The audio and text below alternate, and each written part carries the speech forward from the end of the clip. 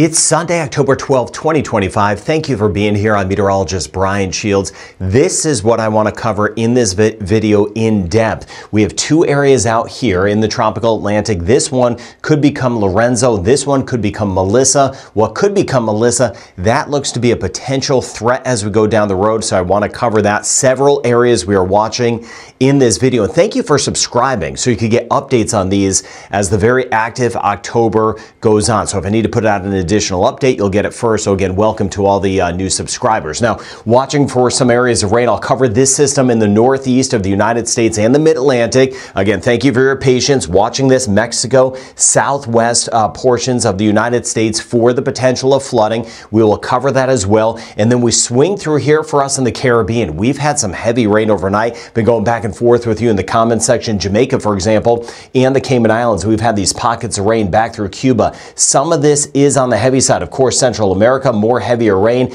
Haiti and the Dominican Republic, spotty showers and storms. Quick look at some of the additional rain totals over the next 3 days as we swing back through Jamaica. Pick your spot. You see a lot of these pinks showing up, which will be about 75 millimeters of rain. But we'll keep an eye on this white shading. This is a computer model, so this is really heavy stuff, but this could very well be right on top of us. Being mindful of areas of flooding, giving you the heads up in Jamaica as we go over the next few days. Same thing anywhere from Cayman Brac, Little Cayman back through Grand Cayman, especially as we work our way from Little Cayman over toward Cayman Brac, where we could get some higher totals of 100 millimeters of rain or even higher in some spots. It's going to stay active, so giving you the heads up, wanted to do that first for some areas that haven't got a whole lot of rain. We're starting to get a lot more of that. Now, let's swing out here as promised. Here we are, Antigua, Barbuda, Dominica, Barbados, back through Trinidad. Here's the first tropical disturbance. I do believe this will get a name, but this first one is going to spin its way up to the north, right? So this one, where we like it over water, it will stay over water. This second one, this is the one that may sneak across. Now, some of the models are developing it before it gets in the Caribbean. Others are waiting for it to kind of work its way through the Caribbean and then developing it later. But point being, all of the models and what I'm seeing in the environment, so I don't just look at the models, are showing this as a potential threat down the road. Exactly where, I'm not sure yet. We'll see how strong it gets and all of that sort of thing. But again, that's why I do this channel, so I'll be able to give you the very latest information. And you can see here, here's a look at the European model as we just kind of go out in time. Now, there's a lot going on here. Let me take you out. It's showing this first tropical wave that I mentioned that should get a name. The next name on the list is Lorenzo. That one will be making a curve, but here's the other one that's coming off. A lot of moisture right now near the coast of Africa, and this new tropical wave will work off. And as we go into next week, lots of time to watch it. It is so far out there, but you can see the European model has this kind of moving due west. While everything has been hooking this season for the most part, this one has a chance to be a little bit more toward the west. What it'll be at this point, not sure. This is by the time we get into next weekend and early next week. So we're looking at a week from now, but it is showing something in through here. Could just be rain. We'll see.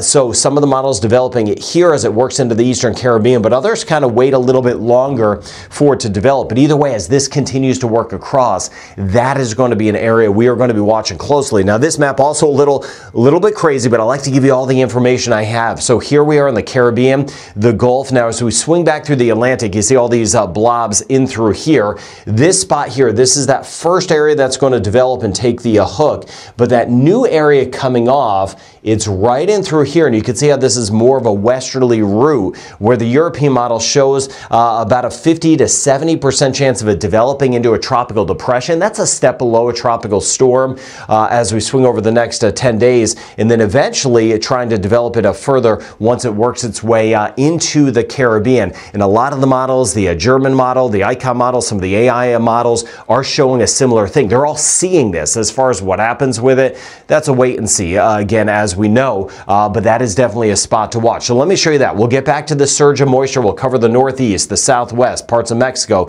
Central America in just a second, so hang with me. But here's that first area. So here we are in the Eastern Caribbean, Puerto Rico, the Dominican Republic, British and U.S. Virgin Islands, St. Kitts and Nevis. The first area should make a turn, may or may not develop. Most likely it looks like it will try to develop into Lorenzo. These These fronts up here, this one up here kind of helps steer this in. High pressure is not dominant, right? That's the blocker. Acts like a fence. It looks like that first area will lift up to the north, but that second area back behind it, that's what we'll be tracking. You can see here as we get into the next weekend, showing this area sitting out here. Here are the fronts up to the north. However, with that said, this new area may sneak underneath it. And you can see by the time we get into early next week, the America model, this is the America model. I just showed you the European model. By early next week, almost the same thing, something near or approaching the Eastern Caribbean. This model has it not as a tropical storm, not as a hurricane, always keeping things in perspective, but it is picking up on it, showing some additional rain that will move in down the road once it gets into the Caribbean. It does eventually show some development like the other models are showing. Makes sense because the water temperatures are so very warm. We've been talking about that. This time of year, we need to watch out for the fronts up to the north. They could grab something in the Caribbean, lifting into the Gulf and up to the north, or if anything just slides into the Caribbean with those water temperatures, it could develop. So that is one we will be watching step by step in the upcoming videos. And I mentioned the names on the list. Lorenzo is the next one, Melissa after that. So we'll see kind of which areas get names next, but those are the next two names on the list that we will be watching. Now let's go here and then we'll bounce around trying to cover everyone. Here's that moisture surge. That's why I was highlighting the rain, Cayman Islands and Jamaica, but also parts of the Bahamas. I've been mentioning this, Cuba, even Haiti and the DR for some additional rain. Heavy parts of central and eastern Cuba, northern and central Bahamas, spotty elsewhere, and still the pockets of flooding. It has been historically bad. Parts of Guatemala, El Salvador. We've been talking about this for weeks. Scattered areas of rain, heavy Honduras, Nicaragua, Costa Rica, and Panama. There's that surge of moisture, additional flooding Nicaragua. And you see that stream of moisture, Cuba, the Cayman Islands, Jamaica tomorrow. It's going to stay active, monitoring the downpours, the rivers. There will be a mudslide threat out of this. Watching that, especially as we swing back toward Jamaica. And of course, as we get back through parts of Central America, still some of the rain here. This is Tuesday. And then, of course, as we get deeper into next week, we'll be watching what's happening with those two areas out there in the tropics. All right, swinging up to the north now. Here's the Atlantic region of Canada, the Maritimes, as we swing back toward New England and the Mid-Atlantic. As expected, this system, the heavy rain now that's going to be pulling in throughout the day. Cape Cod, the islands, back there, especially southern New England, Mid-Atlantic, that strong onshore flow and still some rain in both North and South Carolina. This area here, not a named system, will weaken, but additional rain still tomorrow into Tuesday. And the issue with this is will just be that pounding surf that we're going to see. And then Bermuda will get some of that moisture that will also be nearby as we go throughout the week ahead. But you see the winds here, a persistent flow of some of the gust along the coast, Cape Cod and the islands, back toward about Cape Hatteras, Kitty Hawk, you get over toward Duck. That includes the Tidewater area. You get back toward anywhere from Salisbury, but more so over to the coast as you work your way toward Ocean City, watching Stone Harbor, swinging up to the north as well. Cape May, again, very, very strong winds of about gust of about 50. Some of the gusts could be higher than that. And even though this system weakens tomorrow, watching parts of southern New England, even as we get toward the coast of Maine, the onshore flow continues, and we still have a bit of that as well as we work our way into Tuesday. That's why high levels of beach erosion, the coastal flooding as advertised, as we've been talking about for about a week now. And then the fresh water coming out of the sky, we're talking about some of the totals. You look at Cape Cod and the islands, there could be some totals of 4 to 6 inches of rain today into tomorrow, even lasting into Tuesday. Heaviest stuff trying to stay offshore. Bermuda, we're going to see some rain that could top about 4 inches or 100 millimeters of rain as we go just over the next 3 days. So here's the system, broadening out the picture. Here's Bermuda. There's that strong onshore flow. There's the additional moisture we have been tracking and monitoring Bermuda that has been either getting systems or in between systems all day, all season long. Watching over toward Manitoba, back toward Winnipeg, another system creeping in. Here's that flash flood threat right through here, and a new system working into the Pacific Northwest, kind of diving down toward the west coast of the U.S., but monitoring that flash flood threat. Meanwhile, the Atlantic region of Canada, where we need to get some rain, most of it just to the south, watching that New England, Mid-Atlantic. There's some of the rain here, and here's that new system working in. The Bahamas, we're still dealing with some of that moisture, heavy rain at times, as I mentioned, in Cuba. And then as we work our way into Tuesday, this area kind of wiggles its way back toward Bermuda. Additional rain, high seas, and we'll continue with the gusty winds and watching this system over here. Very active pattern, but the sea's no doubt a mess. Meters here, feet on the right-hand side of your screen. Now the Caribbean and the Gulf, not as bad. It's the Atlantic waters. Just want to take you, just show you the brighter colors. This is Monday, but take it deep into the upcoming week. The Atlantic waters are going to stay a mess with these systems out there, the fronts kind of coming off, and then we'll be watching the Atlantic waters deeper into the week for what is coming off the coast of Africa for that area that we'll be watching. But heads up, Atlantic waters, the coastlines facing the Atlantic side, watching out for some of those dangerous seas. But you see some of this rain. Look at that. Central Bahamas in particular, we'll have some spots over 100 millimeters of rain. Some additional flooding will be possible. Been highlighting Cuba, Jamaica, Cayman Islands. We zoomed down just a few minutes ago. Again, watching out for some additional rain. The flood threat Central and Eastern Cuba, watching that Jamaica and the Cayman Islands for us. A little bit more spotty as we work our way through Haiti and the Dominican Republic. Not as much in the Turks and Caicos, and kind of hit or miss as we kind of go around the Horn. Anguilla, Ceiba, Statia, Anegada back through St. Croix, watching Montserrat, Guadalupe, St. Kitts and Nevis. Most of the totals not too high. It's not to say we're not going to get a few showers and storms.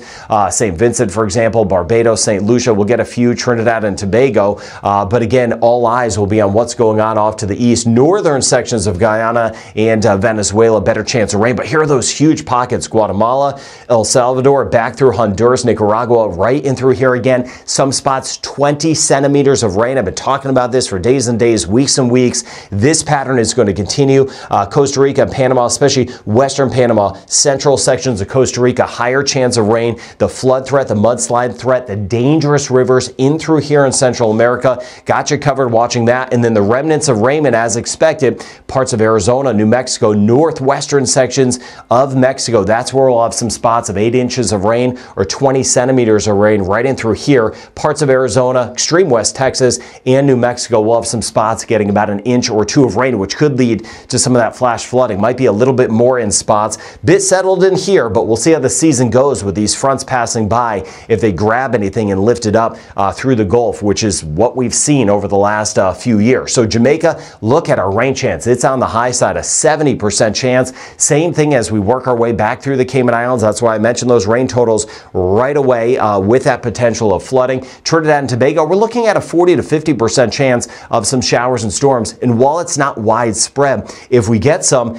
we could get a thunderstorm or two packing a punch. Barbados, 30 to 40% chance. The next 2 days in St. Lucia, isolated showers possible. Some of us just simply stay dry, while others get a few passing showers. 30% chance today in Grenada. The next 2 days, St. Vincent the Grenadines, isolated as well. Passing shower possible. 30% chance as we swing through today in Martinique. Rain chance 40% today in Dominica, and a 30% chance for tomorrow. In the next 2 days in Guadalupe, the rain chance at about 40%. Antigua, Barbuda, 40% chance today and a 30% chance tomorrow. And that includes St. Kitts and Nevis and Montserrat. Watching out for a few passing showers as the day goes on. Same thing in Anguilla and St. Bart's. Monday and Tuesday, rain chance at about 30%. 40% chance today, St. Martin, Saba, and Statia, and a 30% chance for tomorrow. We swing back through Puerto Rico, holding at about a 40% chance. Watching out for a couple thunderstorms and a 30% chance back through the U.S. and British Virgin Islands. Bahamas, again, mainly central section, central islands, really heavy rain. I was just showing you some of those rain totals. Turks and Caicos, meanwhile, 30% chance. In the next 2 days, across the Dominican Republic, about a 40% chance. Higher those who get back through Haiti, watching the rivers, watching the flooding. The next 2 days, a 50% chance. Belize, we're going to see our rain chance starting to creep up somewhat as we work our way into the upcoming week. I'll be watching that over toward Ladyville, Hopkins, Belize City, Aruba, Curacao, and Bonaire. We've had some showers around. We're going to monitor that over the next 2 days. One of the driest spots we've had this season. So I'll be watching out for your comments in the ABC Islands. Northern Guyana, better chance of rain. We're mainly dry as we work our way into Suriname. Can't rule out a straight chance of a shower. Scattered areas of rain in Cuba, but heaviest of which eastern sections. Watching out for some flooding. Meanwhile, Costa Rica and Panama, we talked about the totals. The beat goes on. We see that as well as we work our way from Nicaragua back through parts of Honduras where we get it. It is going to be really heavy with that flood potential. Guatemala, El Salvador, it stays. An 80% chance is going to continue into the upcoming week. We are thinking of you if you're dealing with that flooding. 30% chance around Mexico City, and a 30% chance the next couple of days, Yucatan Peninsula. 50 to 60% chance northern Colombia. Again, northern and northeastern sections of Venezuela, better chance of rain. And then you see with that system near the northeast of the U.S. moving closer, by Tuesday, Bermuda, the rain chance, it's going to be higher. We're going to be up to 70% chance. So a lot going on. We have those areas of heavier rain highlighting the flooding, watching Jamaica, Cayman Islands, Cuba, Haiti, Central America, that large East Coast storm system that'll be moving closer to Bermuda. And then those two strong tropical waves. First one doesn't look like a problem. The second one, that is the one we will be tracking. So again, thank you for subscribing. Be safe if you're dealing with some of the rain. I'll be going through your comments all day long. I hope you're doing well. Have a good rest of your day.